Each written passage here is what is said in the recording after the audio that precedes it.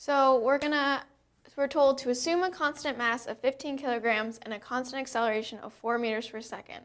We're asked to find the rate of change of the kinetic energy when the velocity is 25 meters per second. We're also given the equation for kinetic energy, which is E equals 1/2 mv squared. So, how do we do this? Let's take the derivative. dE dt, so we're taking the derivative with respect to time, is equal to 1/2 times m is a constant, so m, and then v is changing, so times 2v dv dt. Now we're also told about the acceleration. Why are we told about that? Because if you remember, change in velocity is equal to acceleration. So really we can multiply 1/2 by 2, so we just have mva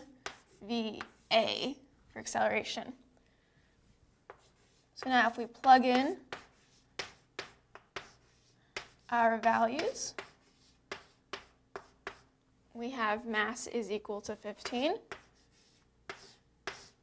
velocity is equal to 25, and acceleration is equal to 4.